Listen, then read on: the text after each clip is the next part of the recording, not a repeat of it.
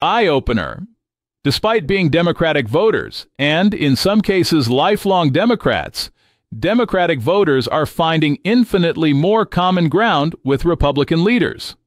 Whether the promises made by GOP leaders are kept, or even said in earnest, they are at least said by leaders on the right. Democratic leaders, on the other hand, are so jaded as to not even offer up solutions to the biggest issues a majority of Americans face today.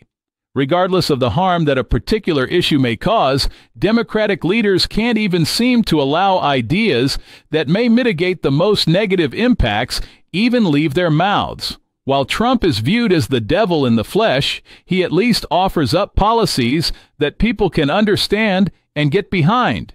His 4 years in office, despite a pandemic, were more prosperous than the almost 4 years of the Biden administration.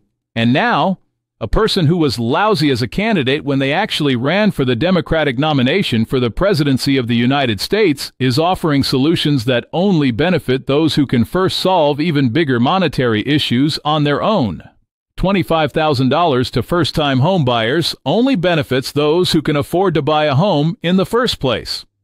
To take advantage of this campaign promise from Harris, one would have to have the capacity to pay $3,000 or $4,000 a month to cover the mortgage, insurance, skyrocketing property taxes, and, in the case of a condominium, the Homeowners Association, otherwise known as HOA fees. And given that the government has done nothing to stop corporate vultures from buying out homeowners associations in places like Florida so they can basically evict condo owners who refuse to sell their homes, it's hard to understand the benefit of even owning a home in America today.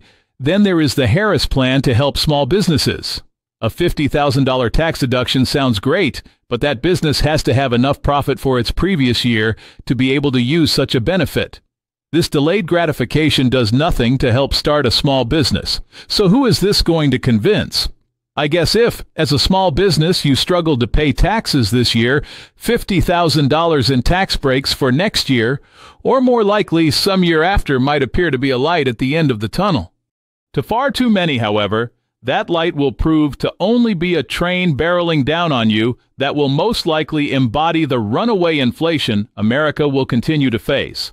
An inflation that makes the dollar of today only worth 3 cents compared to the value of the dollar at its inception. The opportunity economy that Harris keeps talking about only seems to be an opportunity for those who already have money. Now, while Trump's plans to help Americans don't sound groundbreaking, they at least provide immediate relief. No tax on tips will immediately benefit all service people whose customers pay by credit card. As for his plan to increase tariffs on imports, Trump has the right idea, but it may be coming too late to salvage America's standing. For years, the author of the book referenced below has said that the United States should put tariffs on companies where less than 51% of its workforce were Americans. The author even cited one very important cycle which occurs in international corporation labor practices. In almost every instance in which a corporation moves its factory around the world, the end result was that what little manufacturing that did return to America always paid around half of the wage that position was paid before the corporation started globetrotting. In one instance, the book referenced below even pointed out the irony of workers in Mexico complaining about an auto factory that was initially moved from the United States was moving to India because Indian labor was cheaper than Mexican labor. The author, Chris Osman, wasn't faulting the Mexican workers. He was pointing out how the rich used their money against everyone else. In the end, the auto manufacturing jobs that did return to the U.S. were cut in half. One of the grievances in a recent auto worker strike was that long-term workers who were working side by side with new hires made twice as much as the new hires, even though they were both doing the exact same job. This is how capitalism is supposed to work. Too bad so many Americans have been brainwashed into believing that capitalism is the only economic system that can work. Too bad more people have ignored the truths presented in Mr. Osman's book. As for the rest of Trump's plans, I don't remember them, because I don't think they're significant. I do, however, remember that their benefit would be felt immediately, not next year or the year after that, immediately. This is why Trump will win in November. People have seen Harris's plans for the past 3.5 years. They've seen Donald Trump's plan of action, and for the most part, lived better back then. Regardless of whether Trump was the reason for more prosperity or not, people's perception is that he was. The opposite can be said about Kamala Harris. Even though she was the vice president, her fate is tied to Biden's administration. And if an honest accounting of Biden's history came out, not a single black person or person of color would vote for Kamala. She even pointed out Biden's racism before she hitched her wagon to his, and black people still voted for him. It's like black people suffer from that syndrome where the victim falls in love with their tormentor. To find out other ways you're being screwed by your current leaders, check out the posts on this blog daily. Learn about the biggest and worst issues that America and its people face today.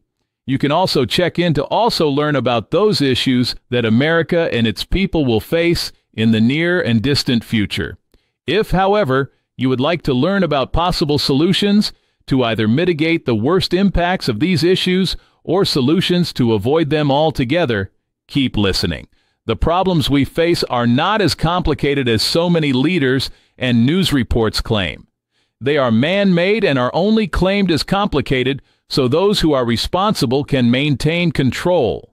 For example, there is a persistent argument that moving government is like turning a cruise ship around. It is supposedly a long process that can only be achieved incrementally. While this may be true for laws and policies that benefit the majority of Americans, it does not seem to be so for that smallest of American minorities. When one examines the policies and laws that benefit that minority known as the elite or the rich, the speed at which those laws are passed is exponentially faster. While most of us sit on the deck chairs waiting for the Titanic to avoid the myriad of icebergs of which we seem to continually run afoul, the elite ride comfortably in speedboats. If, according to our Constitution, all men are created equal, why do the rich live quite different lives than the rest of us? Where is our speedboat? In 2018, Chris Osman wrote a book highlighting the problems humanity would face if more power, wealth, and control were funneled to a small cohort of individuals, groups, or organizations.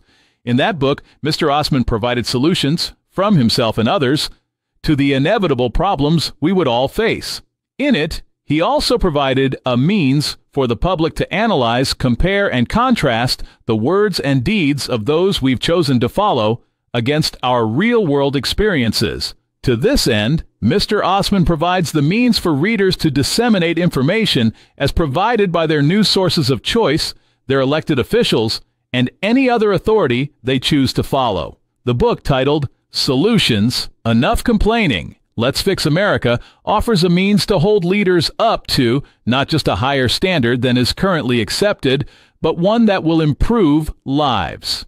So don't trust Washington. I mean the one in the District of Columbia. Click the link below and get your copy today.